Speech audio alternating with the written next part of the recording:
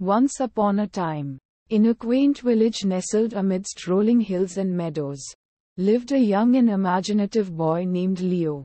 Leo was known throughout the village for his boundless curiosity and the twinkle in his eyes that seemed to reflect the very stars he so admired. One clear summer night, Leo discovered a secret path that led to a secluded hilltop. There, beneath an ancient oak tree, he gazed up at the vast canvas of the night sky, adorned with countless shimmering stars.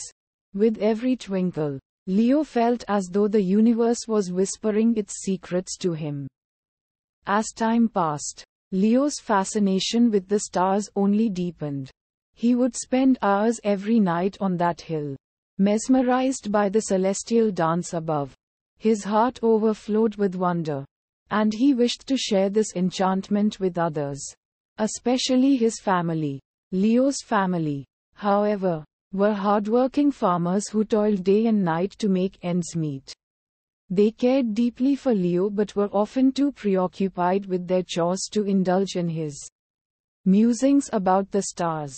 Leo's longing to connect with his family grew stronger, and he decided to embark on a mission that would forever change their lives. He began collecting fireflies from the meadows around his home.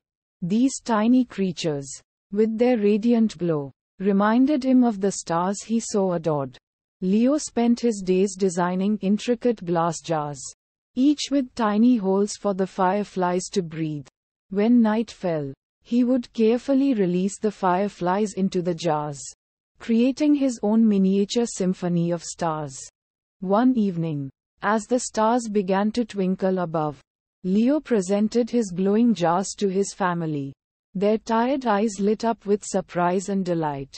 The fireflies danced within the jars, casting an otherworldly glow around them. Leo's family gathered around, their faces illuminated by the gentle light. And for the first time in a long while, they felt a sense of shared wonder and unity. From that night on, Leo's family would gather beneath the ancient oak tree, creating their own celestial haven. They would talk, share stories, and laugh, bathed in the warm embrace of the fireflies' glow.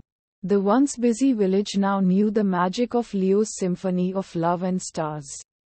And neighbors began to join them, forging deeper connections and friendships. Leo's act of expressing his love and affection through the firefly jars not only brought his family closer together but also spread a sense of togetherness throughout the village. People began to realize that amidst their busy lives, taking a moment to appreciate the simple joys and share them with loved ones was the true essence of happiness.